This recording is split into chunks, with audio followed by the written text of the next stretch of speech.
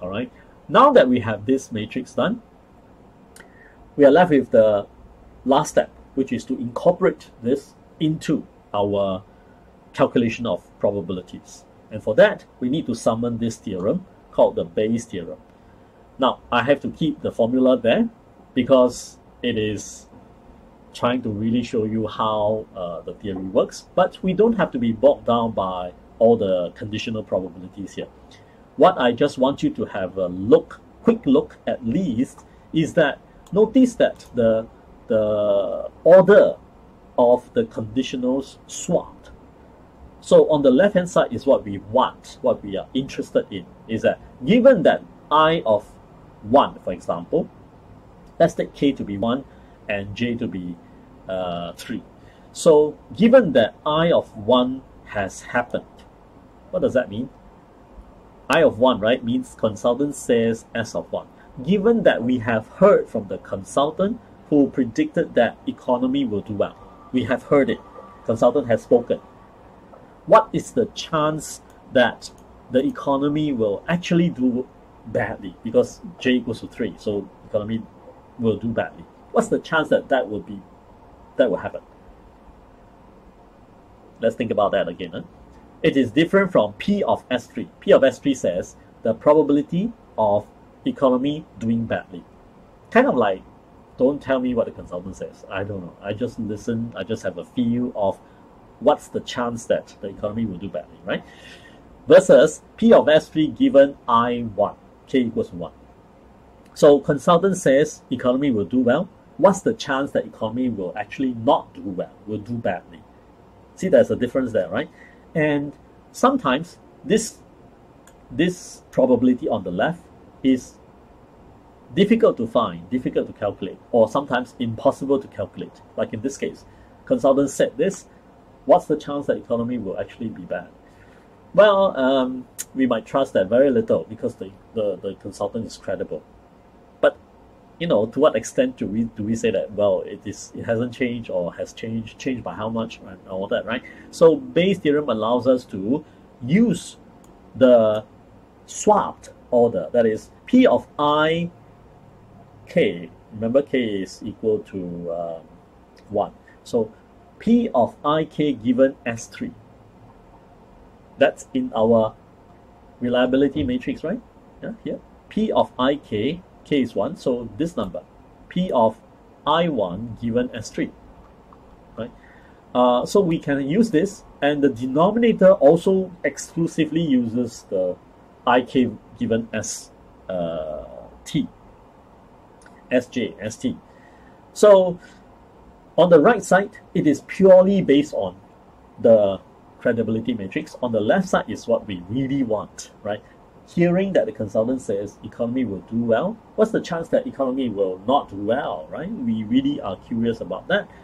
And on the right side, just based on the credibility matrix, extracting portions of it, doing the multiplication, division, and summation, we will be able to calculate the left-hand side, which will lead us to a sort of revision in our outlook about the future. Because if it is unlikely, because you know a very credible consultant says economy will do well, then S3 should not be likely because he's credible.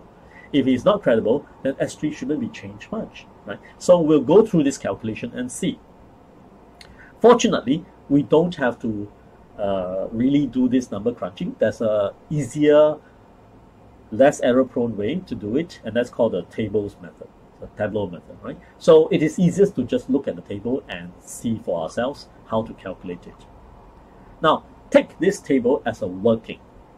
We don't have to show all the summation, division, and all that. Just take this as a working.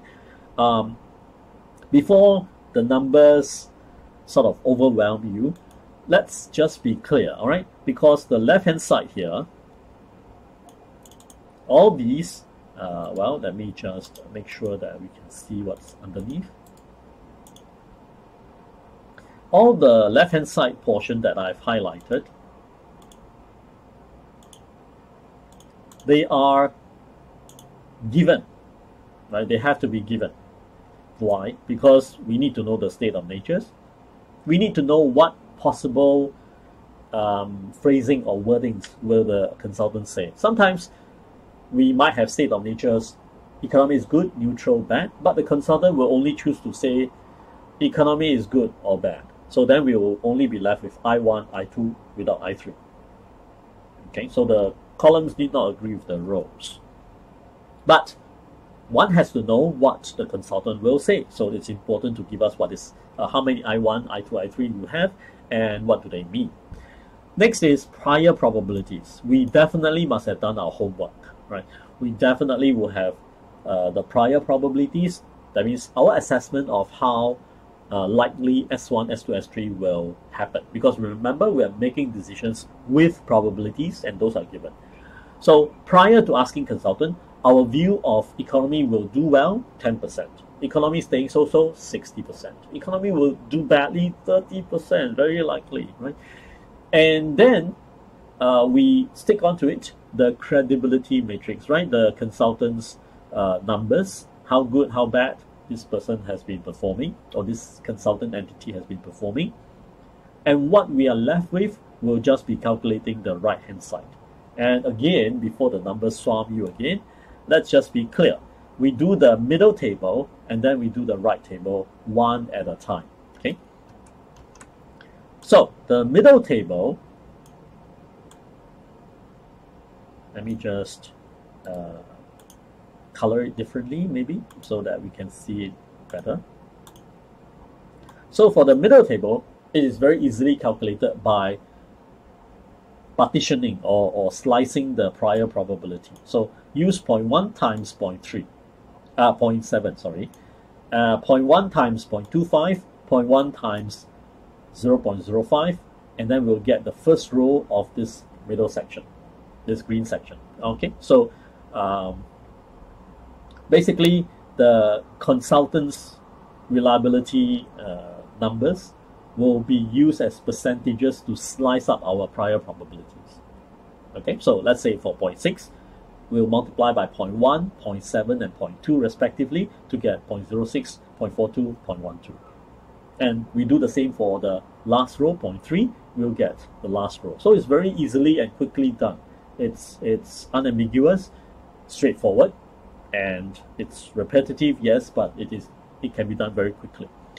Next, we want to sum up the columns, in this case, to end up having this row, which I would like to change to a different color. What should it be? Oh, that's for the fill. No fill. Okay, let's change the color to blue. So by adding vertically down, 0.07 plus 0.06 plus 0.03, we get 0.16. So we add up the columns and write down the column sums as P of ik. Remember, this will inform us about the probability of ik happening. What is ik? If k is 1 means what's the probability that consultant will say S of 1? What is S of 1? Economy is good. So in other words, what's the probability that the consultant will recommend that economy will do well? That's 0.16. What's the probability that consultant will recommend economy will not do well?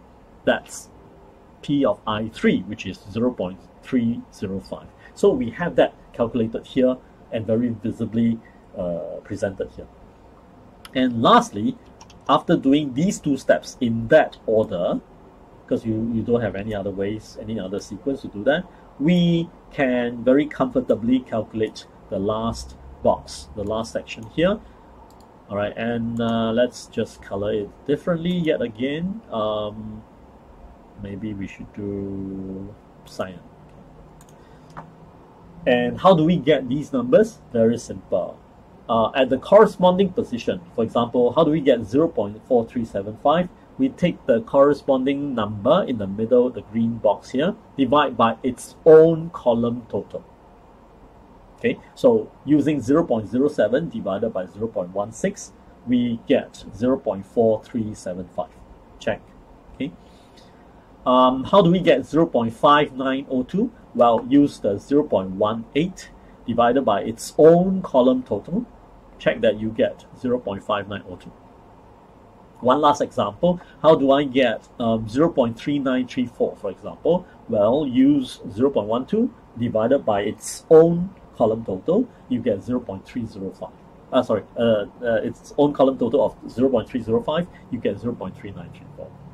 All right, so check that you can get all these numbers, and when you do so, notice that the label is now P of Sj given Ik, precisely the posterior probabilities that we want.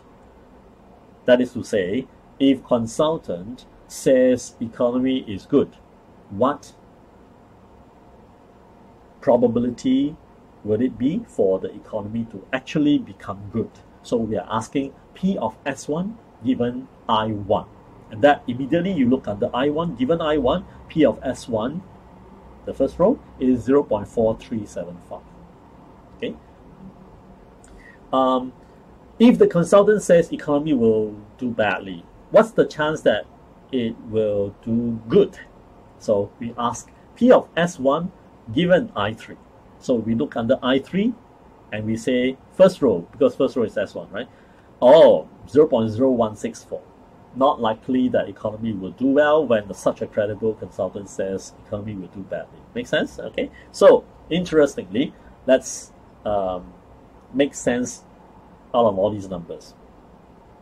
Earlier on, we believe single-mindedly that economy will do well 10%.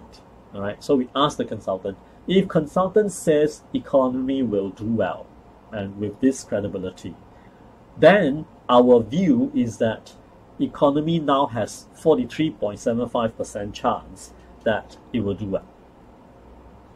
That means given that consultant says economy will do well, now we change our perspective, right? We think that it is more than 4 times likely, more probable than our earlier view prior to asking the consultant. Because prior to that, we believe it was only 10%.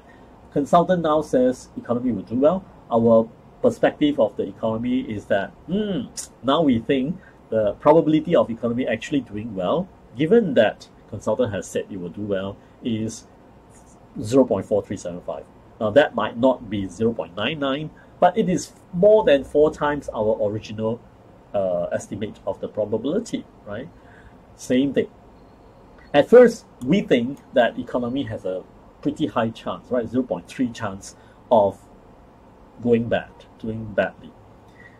If we ask the consultant says I3, right? Consultant says economy will do badly.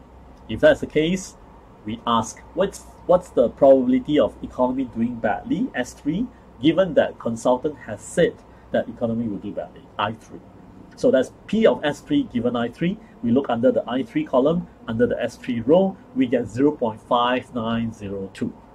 Nearly double. Yeah, because the consultant is credible, right? So we get the sense that, okay, the probabilities, the posterior probabilities kind of make sense. And it doesn't just tell us, oh, you should increase your probability because consultants say that. It gives us the actual number, right? Thanks to Bayes' theorem. So here in this tableau approach, we are not inventing a new theory. We are basically executing Bayes' theorem in a table manner, in a very systematic, organized table manner. So we use this as working.